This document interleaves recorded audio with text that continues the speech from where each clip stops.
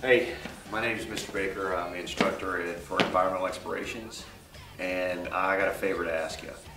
If you could please throw your recycle in the recycle bin and not the trash.